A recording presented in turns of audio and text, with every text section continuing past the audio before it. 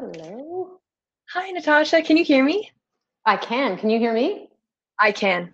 Okay. Perfect. Let me, oops. I want to make sure. Is there a way to, there's no way to blur the background, is there? No, I don't think so. No problem. There we go. Just do that. Okay. And so.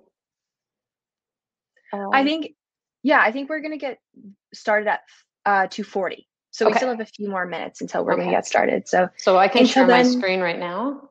yes, if you'd like to. Or actually, I think I'm going to do an introduction first. Sure. And then I'll let you take it away after. Okay. So you don't want me to put up my first slide or anything like that? No, not yet. Okay. Perfect. So yeah, until 2:40, you can stay on camera, you can turn your camera off, you can mute yourself, whatever. Okay. Sounds you good. Feel like. Thank you, Lauren. Yeah, of course.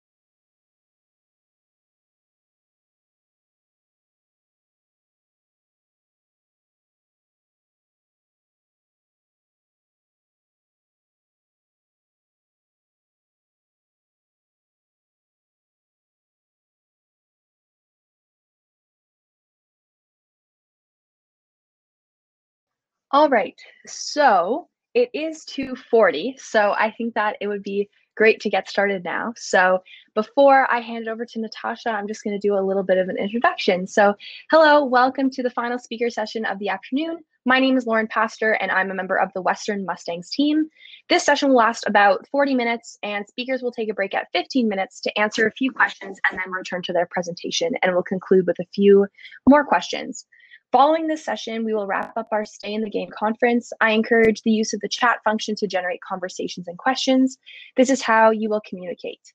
Only presenters and moderators will have access to the audio/visual components, and please use the chat function, ensuring the session chat is selected to communicate and ask questions through the sessions.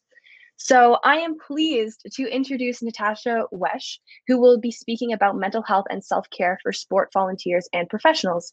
Natascha is a mental performance consultant and counselor and an educator in the Faculty of Health Sciences at Western University, which is ironic because I'm actually in the Faculty of Health Science. Um, she works directly with athletes and coaches, focusing on enhancing performance through the mental health and emotional aspects of sport. In exciting news, Natascha has just been named the mental performance lead for the Special Olympics Canada national team. Natascha holds an MA in counseling psychology, an MSc in exercise biochemistry, and a PhD in sports psychology.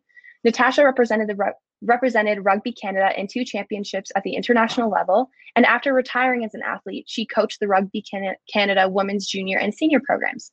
Natascha coached the Western women's rugby team as well, winning multiple OUA championships and 2 national championships throughout her 22 years with the Mustangs. Today, Natascha participates in triathlons and adventure racing, plays squash and hockey, and coaches minor sports as a volunteer. While here with us today, Natascha will dive into mental health and self-care for sport volunteers and professionals. And it is with great pleasure that we welcome Natascha Wesch. Natascha, you can take it away. Awesome, thank you. Wow, thanks for that introduction. Super excited to be here. So Lauren, can I ask you at the 15-minute point to give me a wave, because I'll just go on and chat so that I can take a break and open it up for questions, okay? Of course, I will timer right now. I'll try and interrupt you at like a natural break. Okay, sounds good. All right, let me see if I can share my screen here. And I will get started. Okay, so can you, I don't know why I can see this, but can you see that? It looks perfect to me. Okay, awesome. You can only see like the screen. You can't see all these other things on there? No, I just see the screen. Okay, perfect. All right. So thank you again. So I'm super honored to be a part of today's speakers, and I'm thankful to be able to share with you some strategies, tactics, and best practices to help you look after yourself and by extension to look after others. So when I deliver presentations, I always say to the audience members, think of today as a buffet. I'll put a lot out there on the buffet table, and there'll be a lot of things that maybe you've tried before, many that you haven't, and you don't have to try everything or eat it all. I encourage you to try something new, to come back to the buffet once in a while and try something different. And then as you move through life, not necessarily for the next 10 years you move through life, but maybe over the course of the next few weeks or few months, expand your palette and include new and different things. All right, so I just put this up there because I have to for my professional practice. I have to disclaim that this is not a therapeutic session, but I encourage you to take notes as we go along and really try to apply this to your personal context and to the context of either as yourself as a coach, as an athlete, or working with athletes. All right, so self-care and mental health are huge umbrella terms that can incorporate so many different concepts and ideas. In fact, I could spend an entire semester, which I have, diving into self-care practices and how to enhance mental health. But given that we only have less than an hour, actually 40 minutes together, my aim is not to give you an overview of everything out there. So rather, I want to give you a few foundational ideas that will help you better understand what is self-care, what is mental health, the importance of self-care, and how you can create your own self-care habits and game plan to enhance mental health and maximize performance. Now that's a mouthful, and it seems like a lot to cover in this short period of time, but I'm up for the challenge, so here we go. First and foremost, I want to be clear with one thing. When talking about mental health and self-care, it's also important to talk about mindset. So allow me to set the stage here. The majority of, if not all, individuals who excel in a specific domain, whether it be in business, in sport, in arts, in whatever aspect of life, consider themselves to be a version of a perfectionist, extremely hard on themselves, expecting nothing less than the best from themselves, some sort of combination, if not all of those. In fact, almost every single female athlete and coach that I work with will describe themselves in this way. So I'm here to tell you that these traits aren't bad, And we certainly don't want to squash these characteristics. In fact, these aspects of our personality are likely a huge reason why we've accomplished so many awesome things. I'm also here to tell you that too much of anything, a good thing, a great thing, is rarely good. Case in point. All right. So how many of you believe that vegetables are good for you? Raise your hand if you agree, even though I can't actually see you raising your hand right now. So I'm going to guess that over, I don't know, 90% of you just raise your hand. You know that vegetables are good for you. Now, if I give you a carrot or even a bunch of carrots, you can eat them and you'll feel pretty good, unless of course you're allergic to carrots, but let's pretend that's not the case right now. But what if I gave you a ton, like a literal ton of carrots, and I asked you to eat them all? I've never tried that before, but I'm betting you'd feel pretty sick. So too much of a good thing can actually be a bad thing and have negative consequences. So the same goes with perfectionism, right? The same goes with being hard on yourself and demanding nothing less than the best of yourself at all times. But there's a caveat. So perfectionism is a term that we often use to describe ourselves when we want to be great and want to be the best that we can be, but there's this hint of negativity about it, right? Like we know that there's something just not right about being a perfectionist, but we also cling to the word because it's like this badge of honor. So I want to break down perfectionism a little bit. Perfectionism is made up of two pieces. There's perfectionistic strivings and perfectionistic concerns. So they're interrelated constructs, and we have a little bit of both within us, and that's okay. So here's an analogy that I use to explain perfectionism. Now, those of you who know me, and I know there's a few out there, you know that I use a lot of analogies. So, but this one's been tested. I tested this one on my husband, and he said it worked. So let's say you're climbing up a ladder. Okay, so you're climbing up this ladder. Perfectionistic strivings refers to the concept of looking up at the top of the ladder, being motivated and excited to get to the top because you know that's where you're aiming to go.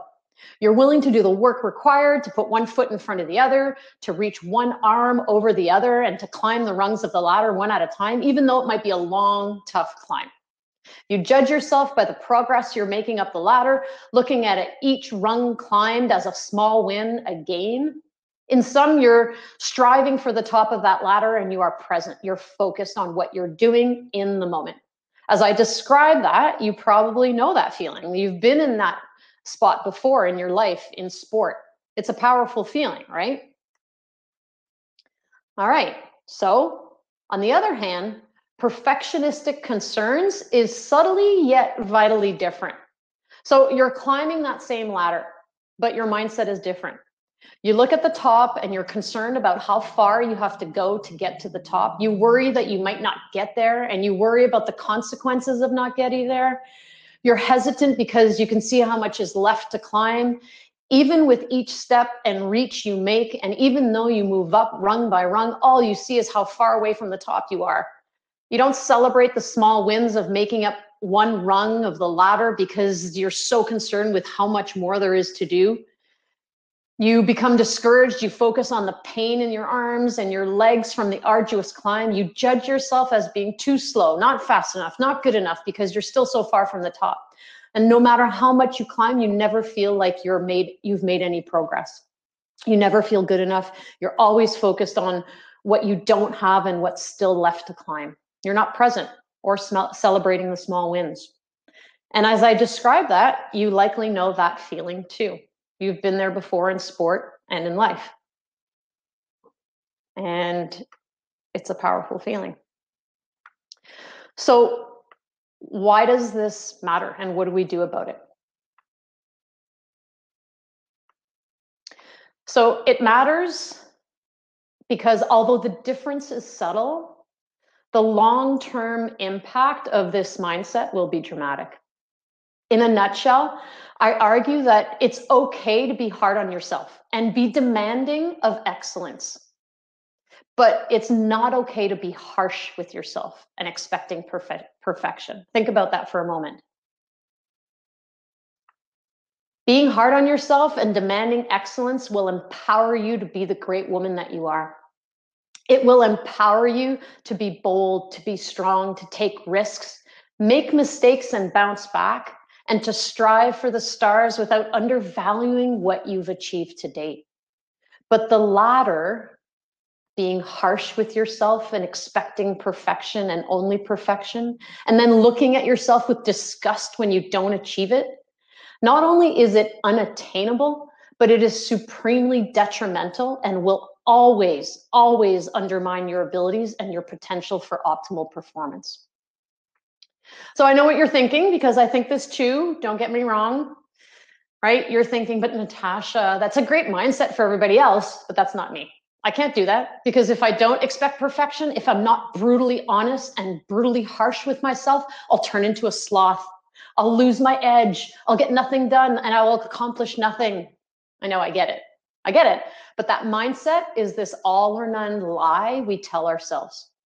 And I know it's a scary place to go, to let go of that mindset, because for most of us as women in sport and in life, we've had to fight to get to where we are. We've had to stand up for our rights. We've had to be stronger and do more and speak louder in order to be heard and be seen.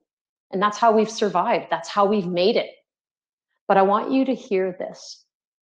Yes, demand great things of yourself. Ask yourself to make excellent choices at every decision point possible. And know that getting it right 100% of the time, it's not possible and not necessary. There's no such thing as a perfect life without error. In fact, those of you that were in Vicky Sonohara's talk just before, you heard her talk about this. But there is such a thing as an excellent life. And to achieve excellence, you need to experiment and figure out your own path, what works for you and what doesn't work for you. All experiments have a margin of error. Scientists, they always account for a minimum of 5% error in their research, because they know there's always going to be human error. They plan for human error. Scientists make room for error, and so should we. We are imperfect as human beings. That's what makes us unique. Life, the very fact that we are alive, is a complex process that requires so many things to function at the same time. In fact, when I think of all the things that need to work together in the human body, each organ, each muscle, each limb, each joint, each synapse in the brain, each molecule in the body, for us to be able to perform, let alone in our sport, it's a wonder and a miracle that we're actually able to put one foot in front of the other. Think of that. Okay, so just to say hi requires this bazillion things to take place in the body and brain in a coordinated effort and process. Right? We're not even talking about sport performance. We're not even talking about competing on the international stage. We're just talking about saying hi. We have to think about what we want to say. Our brain has to connect with the muscles of our mouth and our tongue to formulate the right shape to create the sound, while at the same time our lungs have to inhale and exhale the right amount of air to go through our vocal cords at the right moment with the exact force to somehow create an audible sound that comes out of our mouth and goes to the space between you and me. Then somehow you hear that wave of energy. What? Like, do you know how many things have to go right for that to even happen? And we expect perfection from ourselves? So, actually, I think I just missed something I wanted to talk about.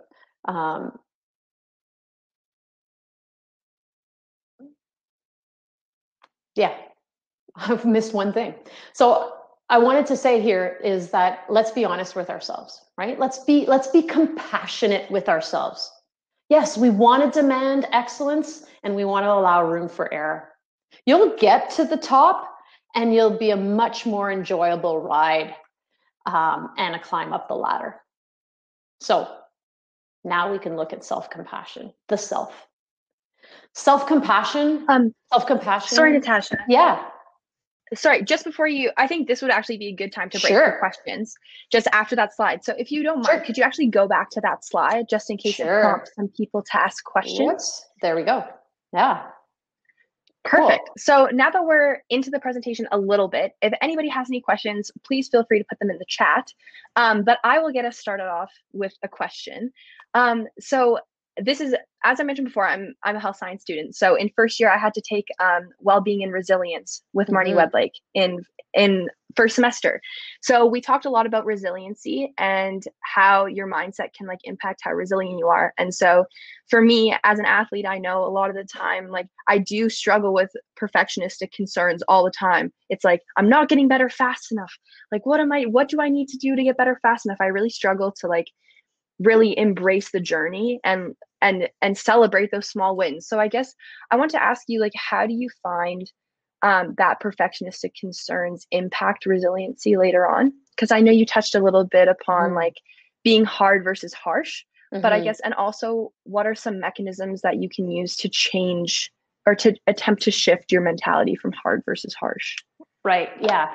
Well, you know, we all have both of those, the perfectionistic strivings and perfectionist concerns. We don't have one or the other, and we have this combination. But the idea and what the research shows is if we can minimize the perfectionistic concerns and maximize the perfectionistic strivings, that's going to have a huge impact on our mental health, our mindset, our resiliency, because it's kind of like this 2-to-1 ratio.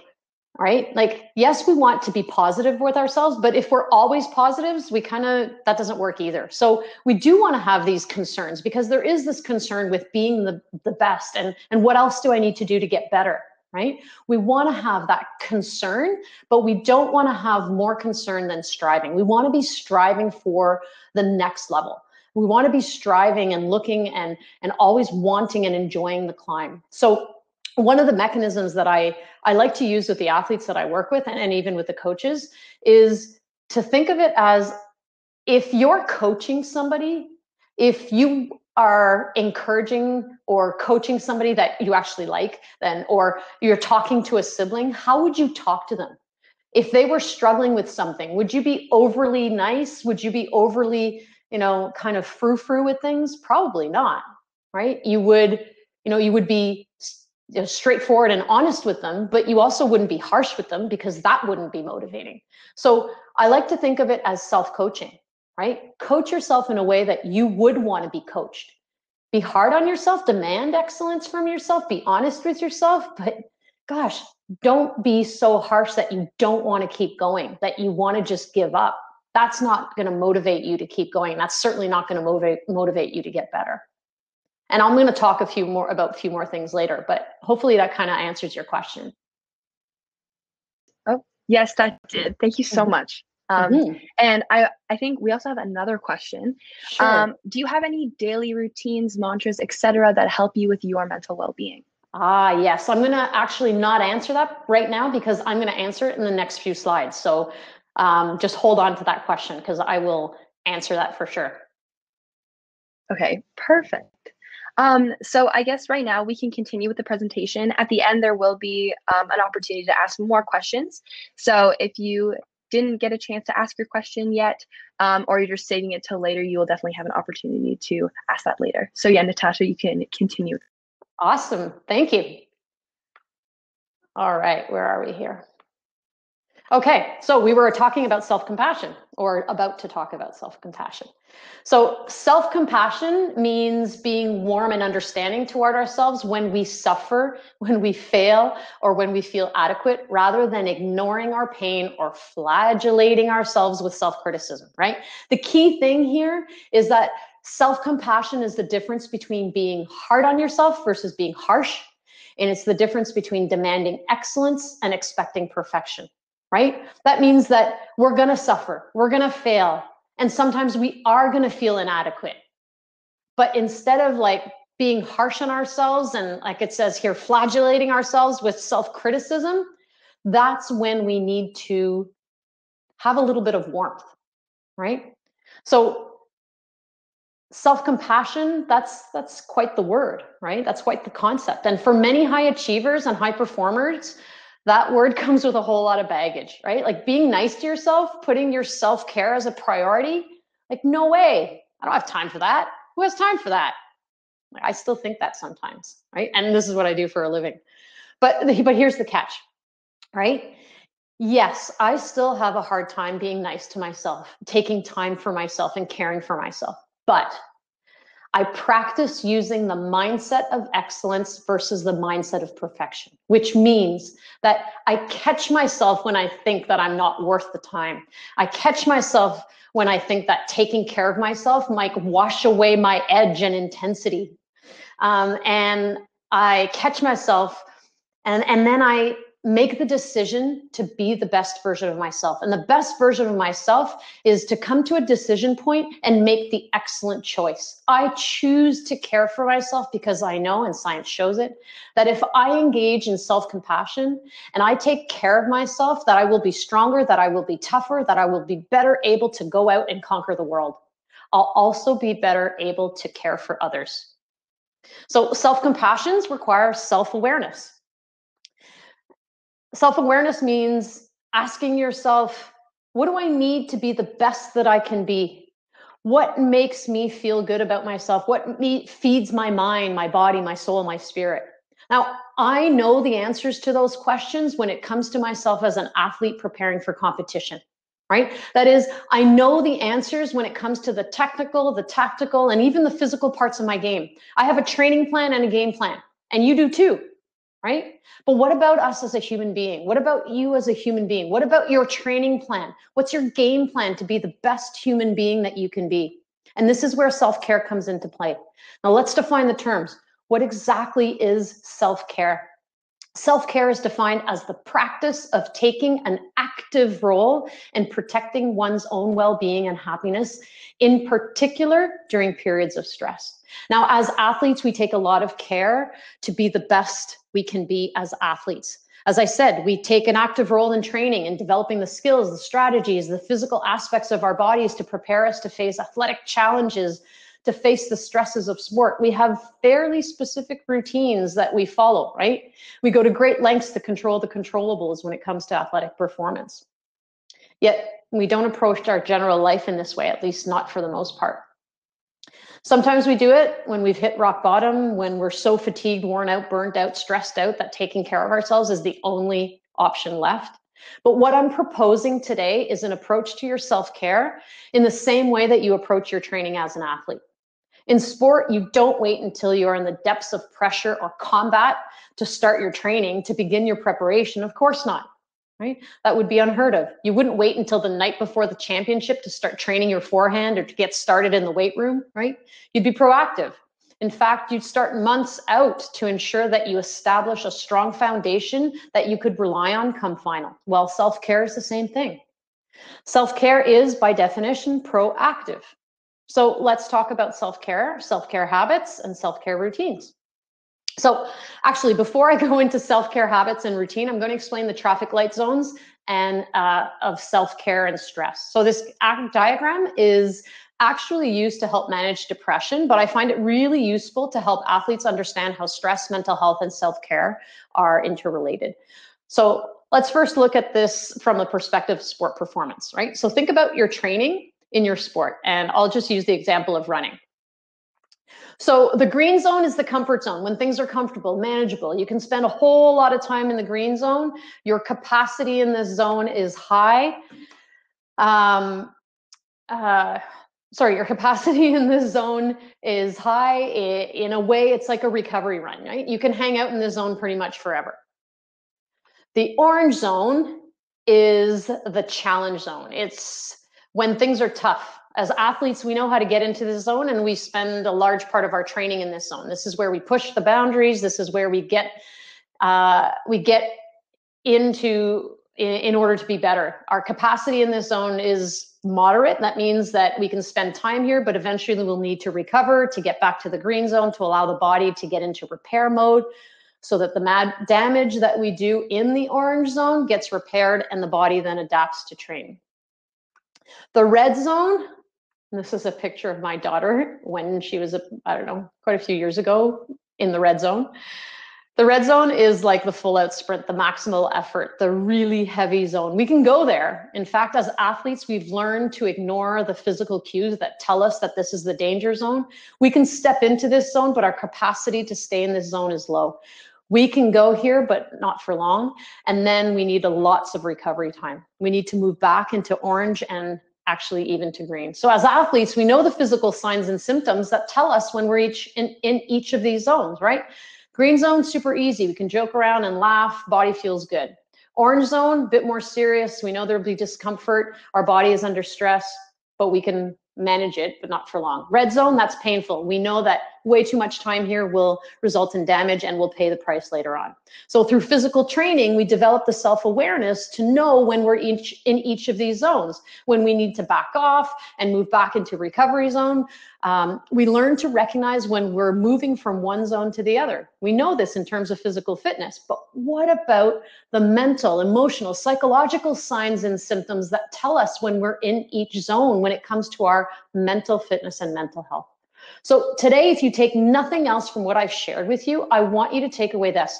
Train yourself to recognize your emotional and psychological signs and symptoms that tell you when you're in each zone, when you're moving from one zone to the next, right? This is a key aspect of mental health and mental fitness. Once you can recognize your signs and symptoms, you'll be able to take action to ensure that you maintain and develop mental health and mental fitness.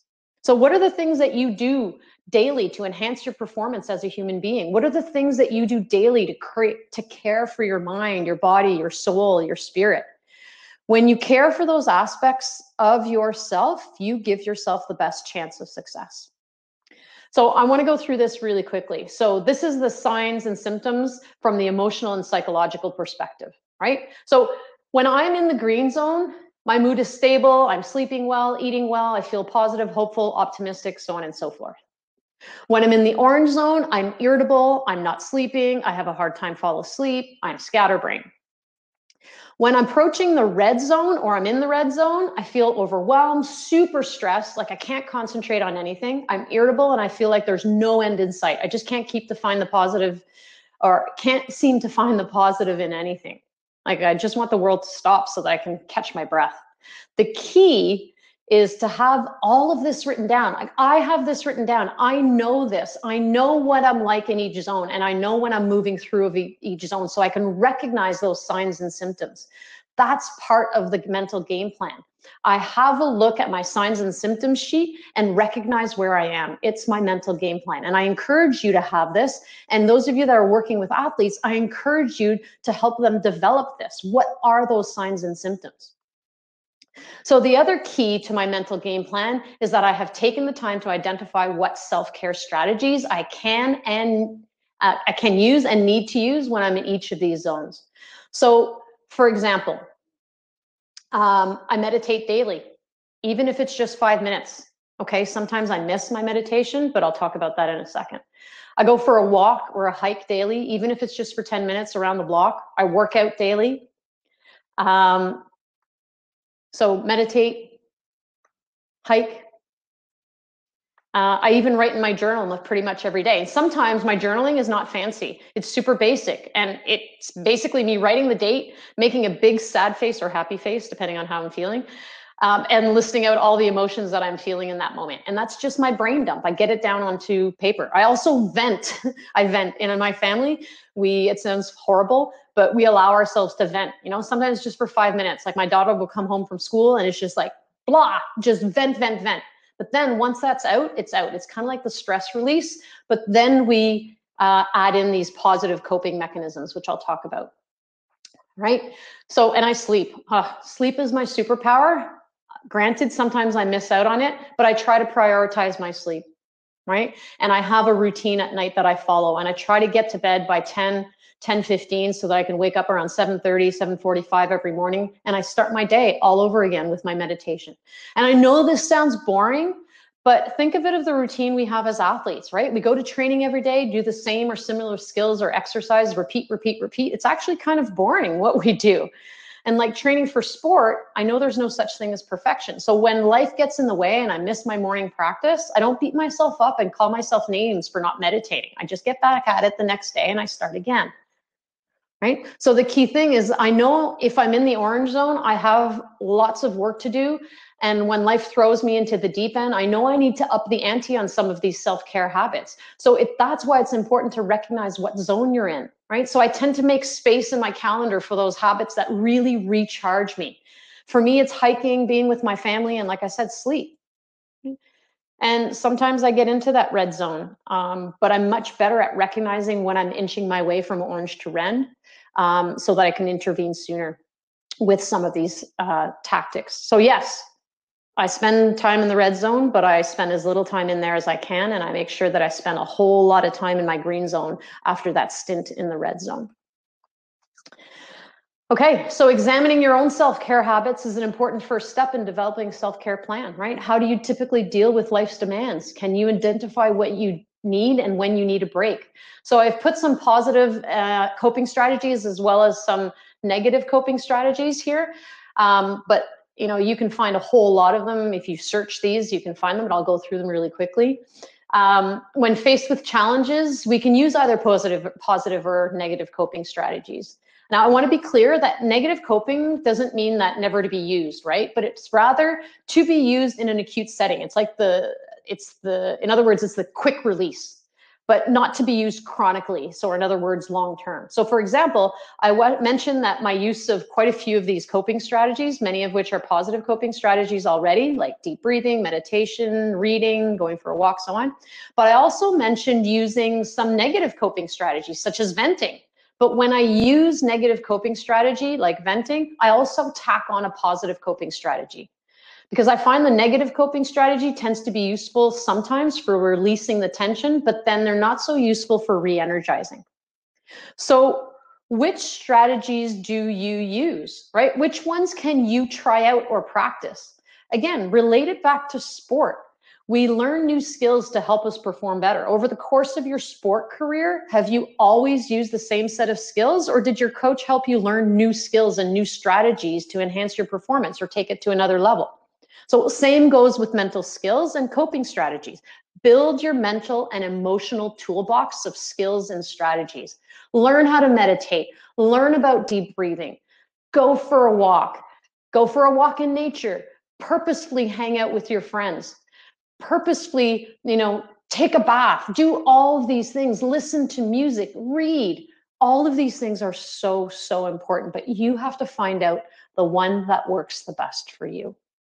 And I encourage you to not only have your self-care plan for when you're in the green, the orange, and the red zone, but to have that signs and symptoms sheet so that you can recognize when you're working through that. And I did this with my daughter a while ago, and it helps her. She has her toolkit that she uses when she does get into the red zone and she does freak out. She goes to that toolkit and she goes, okay, when I'm freaking out, what do I need to do? And she's got these lists of strategies that work for her written down, right? Don't keep it in your head. Your head is a great place, but there's too much stuff in there. Put it somewhere where you can see it, okay? So in summary, here are the key take-home messages that I hope you take from today. We are strong, high-achieving women who have and will continue to work hard to be the best that we can be. We demand great things from ourselves. And I encourage you to continue to demand excellence from yourself. And don't fall into the perfection trap. Strive for excellence in all that you do. Reach for the top of that ladder and celebrate the present moment. Remember that in every experiment, there's always a margin for error. That margin for error, that 5%, that's where the learning takes place. So don't be afraid of that error. Just like you're able to recognize the signs and symptoms of when you're physically in the green, orange, and red zones, take the time to learn and understand the signs and symptoms of when you are in your emotional and psychological green, orange, and red zones. Write this down.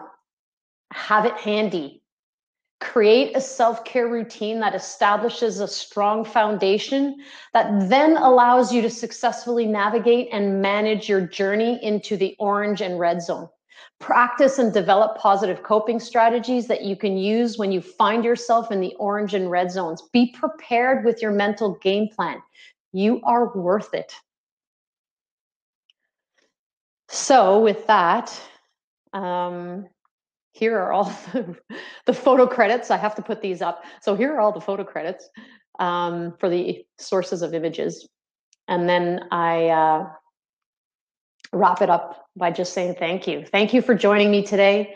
I hope that at the very least I've provided you with some food for thought. And then I'll stop sharing and open it up to questions. Yeah, perfect. Thank you so much, Natascha. We will definitely do a final wrap up once we've addressed some of these questions. But the first question that the audience has for you is, she says, I've never been able to get into journaling. Do you go back and reflect on your journal entries, or is it really just important to get your thoughts on paper and out of your head? Both.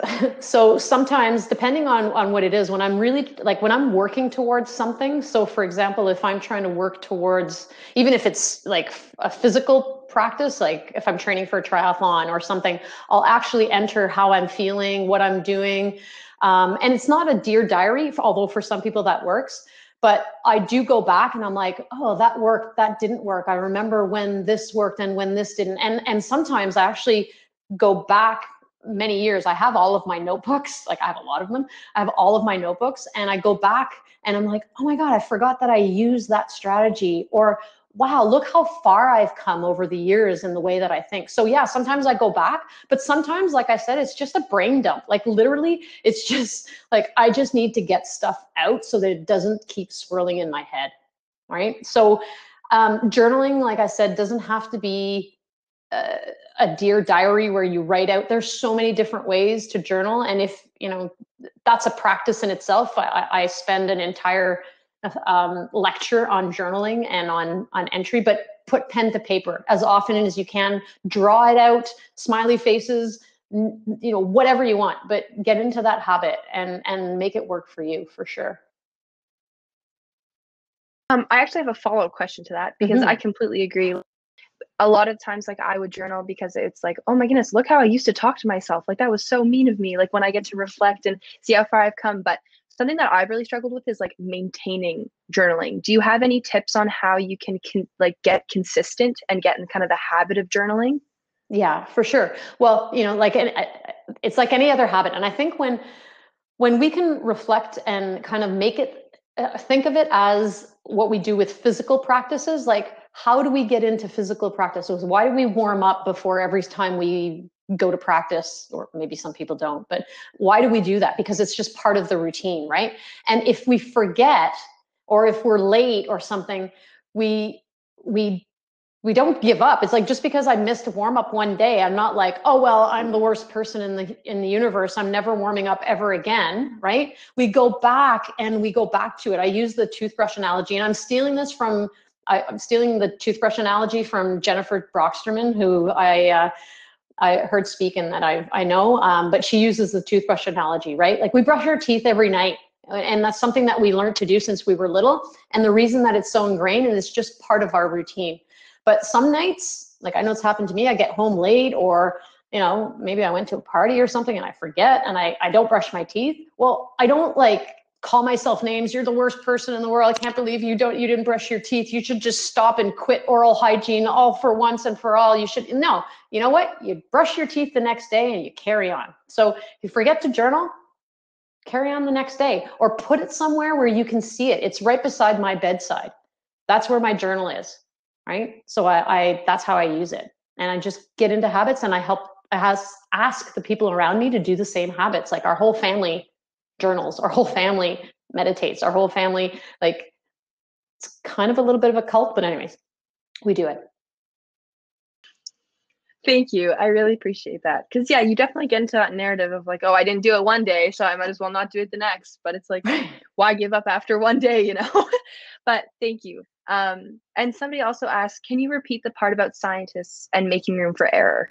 Yeah. So in scientific research, we always account for this 5% margin of error, right? So we go into research knowing that there's going to be error somewhere, because as human beings, we're faulty. We're not perfect, right? And so I like to use that approach when we're going into life. Like, I'm going to make mistakes, and actually, if I look at mistakes and I make room for mistakes like scientists do, a lot of times in those mistakes is where we learn things, right? Like, think of the COVID vaccine. Like, that's how they learned things. They made a mistake and they're like, well, that doesn't work so well. Okay, now we need to go back and figure out how to do this differently, or we need to be able to make this. I don't know anything about vaccines, by the way, but we need to be able to make this happen and do this, right? So the error actually provided lessons and it provided information. And so that's why I think it's so important for us to look at sport, life, like we're going to make errors, but that gives us an idea of what we need to do maybe a little bit differently, but not to just focus on the error and go, oh my God, I can't believe I made errors. I'm such a bad person again, right? So hopefully that makes sense. Yeah, it totally does. Thank you. I also have a question from Amanda. She says, how can I teach my athletes to work on mindfulness? Do you have any tips to work on mental performance in the high performance atmosphere, or even just where to start? So I think there's a two-part question there.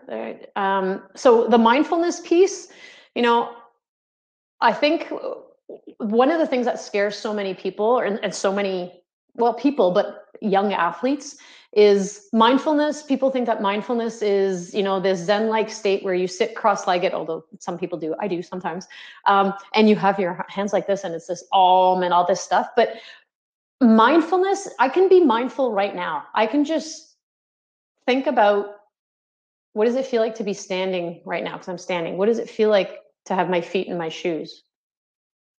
I'm being mindful. That's a half a second of mindfulness right there. Mindfulness means being in the present moment. And again, another analogy is I use the analogy of this balloon, right? Like our mind has this ability to time travel. Our mind can go to the past, it can go to the future, it can go wherever. And that's its job. It's supposed to go all over the place. Mindfulness is grabbing the balloon, which is the mind, and just anchoring it right here and going, I'm here for even a fraction of a second. And how we anchor it is we anchor it into a physical sensation, the physical body, what we hear, what we see, what we smell, what we taste, our breath. That's why the breath is used for mindfulness. So how do you answer your question? How can you teach your athletes to work on mindfulness? Just ask them to go to something like, depending on your sport, like, okay, take the ball in your hand. How do you know you're holding the ball right now? What does it feel like to hold the ball? And they have to focus on that because they don't even think about it ever. They just hold it, right? But ask them to think about it. So right away, you're grabbing that mind and you're asking them to be right here and to practice that. And then the more they practice that, just being aware of what it feels like or what it sounds like, the more able they are to bring their mind back. And then you can start to introduce the fancy mindfulness with like following apps and doing all that stuff, right? So Yeah, for sure. And question. yeah, and Trisha actually made a comment too. She says, I tell my athletes to be present and purposeful and think about what they are doing this moment, only for a short time. I think that's exactly what you were getting at. So that's really awesome. And I guess to kind of go off of that, like, again, from a coaching perspective, how can coaches create like a competitive training environment while reinforcing self-compassion to their athletes? And how, because I know sometimes coaches can really overwhelm athletes by like, oh, we're in a really high performance environment, but like, let's also remember to be mindful. It's like, I don't feel like I can do both. So how can, like, are there any tips for coaches on how to like create that while maintaining a high performance environment at practice? I think, and I'll speak from my perspective as a coach in this area is, one of the things, and any athletes, and I think there's a few of my former athletes that are on this in this session. I was always very demanding because I demanded that of myself. I demanded excellence. I demanded, be on time, work hard, give your best, all of these things. But at the same time, I always tried to be as much as possible. And I know I made errors, but as much as possible to connect with the athletes as human beings, because we're asking them to perform like kind of robots in a way, but we have to connect with them on the level of the human being and to say, look, I know this is hard. I know this is challenging. And I'm asking you to do this because I'm pushing you into that orange zone. I'm pushing you into that red zone, but we're going to back off and we're going to go back into the green zone. And we're going to talk about how that worked for you and what you need to do now. And so, it's how you say things too, right? Like I could ask people to give their best and to be really tough. And sometimes, that was really, really demanding, but it's to also say, hey, I know that this was tough. Now let's go and recover, right? And Angela, there's one who's putting a comment on there, right? Yeah, and as Angela said, like recognize our strengths. And that's the thing, right? We used to do some things at practice and I'd be like, okay, we're going to do this and it's going to be tough. And I'm going to make you guys work really hard, but I'm doing this not to punish you, because I'm doing this because when there's 5 seconds left in the game and you're in the championship final, I want you to know that you can push through this, that you have the ability to go into that red zone, even if it's just for a moment. And then we'll have all kinds of time to recover afterwards. So hopefully that, again, answers the question.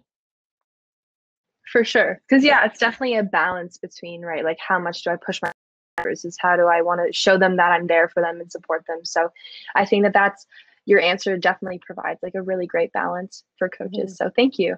And the last question that we will answer today is, what's the next, this might be the next phase of mindfulness, but what are your thoughts on visualization? Do you have any visualization techniques?